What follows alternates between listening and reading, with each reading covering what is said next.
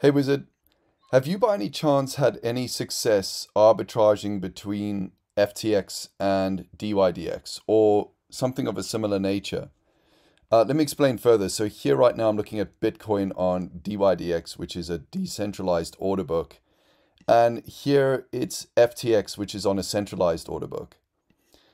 And so the idea here is, how far do the prices sort of move away from each other on the same asset and then back to each other. And to gauge that, what I've done is I just looked at the ask price. So just picked a price. Here I'm looking at the ask here of 29,686. Here it's 29,683. The spread on FTX is about $1. You can see between the bid and the ask. And here you can see it actually tells you what the spread is. And that spread varies between $1 and $6. It seems like with the higher trade volume and volatility, the spread here increases on DYDX. You'll just see it fluctuate basically. And so you can see the spread here is 0.01%. And so the idea is, right, when the prices diverge a lot, what you do is, for example, go long on DYDX and short on FTX on the same asset and close both of those trades, pretty quickly. So that's the idea. And I had some time last night to actually just do some work on this. I won't have time to work on it today, unfortunately, but I wanted to show it to you because I really value your feedback. I've been getting a lot of great intel and info in the comments, and it's helping me actually develop better solutions and tools for all of us. And so I wanted to put this forward to you because I value your opinion. So here's what I found, right? So if you go and you track the price of this every second, or every 1 to 2 seconds, right? What's the price in FTX? What's the price in DYDX? You end up with something that looks like this. And actually, I'll come back. Let me just delete this chart for a second. We'll come back to this chart. You end up with, a table, and this table's got 3,199 rows of data. So that's about 1.5 hours, call it, of just time. So it's a very small block of time in the history of Bitcoin, but it gives us an idea of what this looks like. And you can see here's my DYDX price, here's my FTX price, and here's the difference between the two, right? Taking DYDX minus FTX. And so you can see here it's $14 difference, $14, $16 difference, $10 difference, etc. Right? Here it is. And you can actually see how long these opportunities last for. So for example, here this $10 difference lasted 4 seconds. And actually, if I take the average of these is 12.5 seconds, right? So on average, in that time period, DYDX was cheaper than FTX by about $12.5. Sorry. And so I've got some calculations over here. In fact, I'll take you through them just so it makes more sense. The minimum here was 48. In other words, the most that these diverged was $48, and it was on the downside in terms of DYDX being cheaper, actually. And at one point, DYDX was more expensive by $15. And so what you could say is, your range between the two is actually going to be $63 here. So the maximum in that time period of dollar movement was $63. So this is very detailed, right? I appreciate this is very detailed. I'm going into a lot of detail here, but the detail matters. Because now let's plot the chart, right? So let's take the prices and the difference here and just put these on a line graph and see what that looks like. And right now that doesn't look very interesting, but actually what I'm going to do is I'm going to just put these on a secondary axis here and this one here on the same secondary axis. And in fact, we don't really need the prices of both assets. We'll just put the price of Bitcoin here. And let's take a look at this. So this gray line over here, which is very ugly. So let's actually just go and change this to, I don't know, make it green or something like that. This green line over here, you can see is the difference, the price differences between the two exchanges. This blue line here is the price of Bitcoin. Now, look at what happened here, right? When volatility spiked, i.e. the price gapped up, it jumped up. Well, it didn't gap, but it jumped. You see what I mean? So it's shot up. The minute the price shot up here, and this happened on both exchanges, the difference between the price on DYDX and FTX increased immediately, right? Which you would expect. But here's what's interesting. That happened for about, I don't know, what is this, a period of 2 minutes? This gap between here and here. Bum, ba, ba, ba, ba, right? This price difference.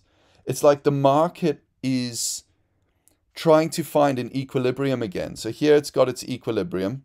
You know, the occasional boom opportunity occasionally happens. Boom opportunity. But here, when a big event happens, bah, the market's in like, oh, right, all the bots, everything is like, it's all right, cool, we need to find our feet now, adjust.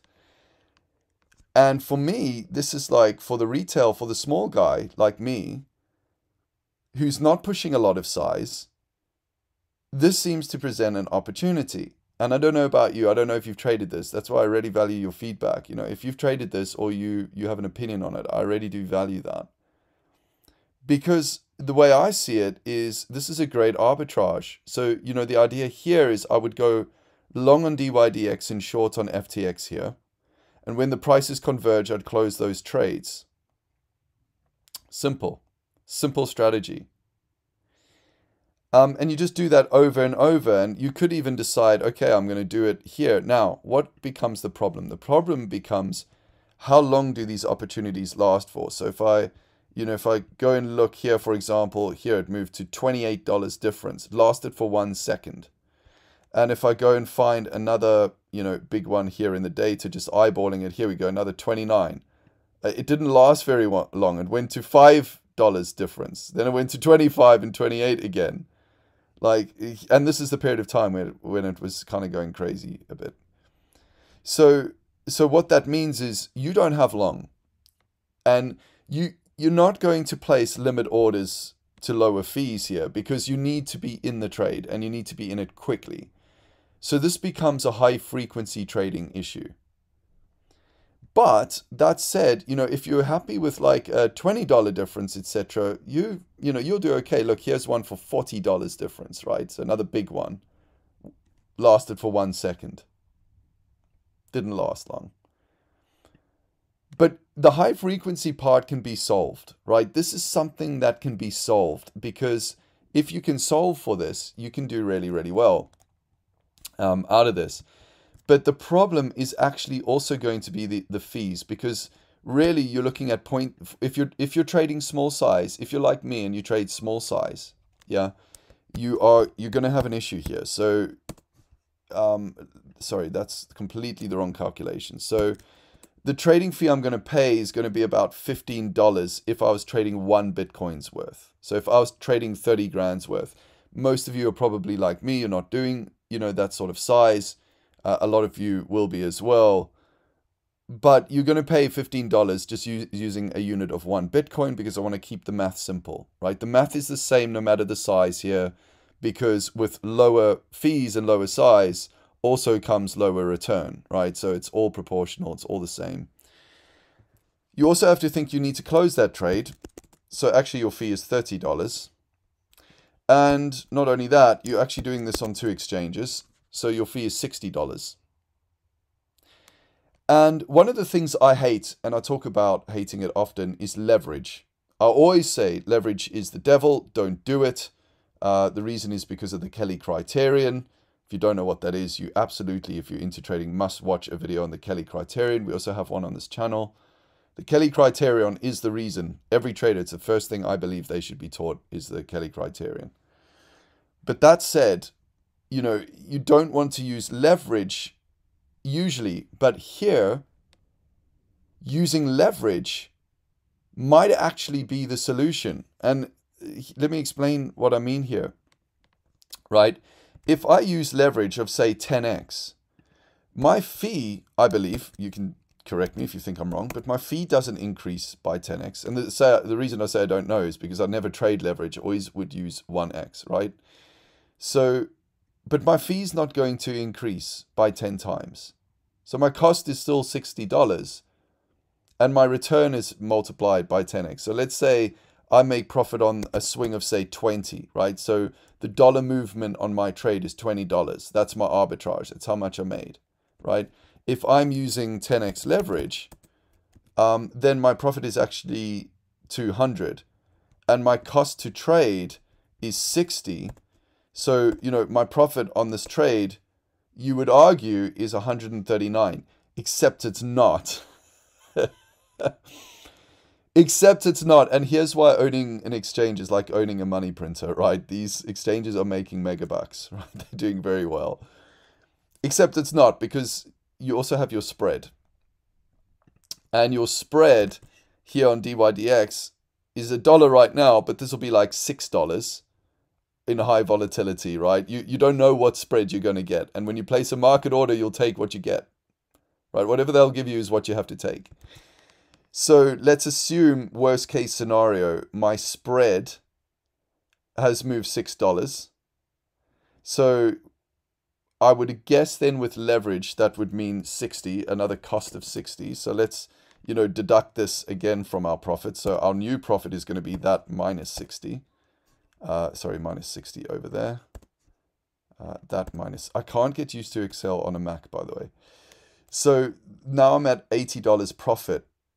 But I've also got my spread on the other side to take into account, which is 10. So on one Bitcoin, though, I should be making $70 profit on a movement of $20. Did I get this math right? Let me know if I messed this up. But my point is that I'm pretty sure here that if you have the right strategy, and one of the things you could do is constantly move and cancel limit orders, right? So you can have a limit order that's in place all the time.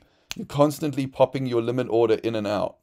If your limit order gets filled, i.e. the price gap was big because of where you placed your limit order, you've paid a much lower fee now. And that could be the activation for you to place a market order on the other side. So for example, I place a limit order on DYDX. It gets filled here because of this price craziness. And then all of a sudden, I'm in. So you could get quite advanced with this. I don't have time to work on it today. I've got other project work that I've committed to that I'm focused on today. I've got this stuff for the platform as well. The flash gap stuff to continue on, the triangular arbitrage on that. You know, the statistical arbitrage stuff that needs to be done by the end of next week. So there's a lot I've got to get done, but I'm very keen on this because I'd really like to get something like this up and running. And I definitely want to draw on your wisdom. So let me know what your thoughts are. Until the next one, take care and talk soon.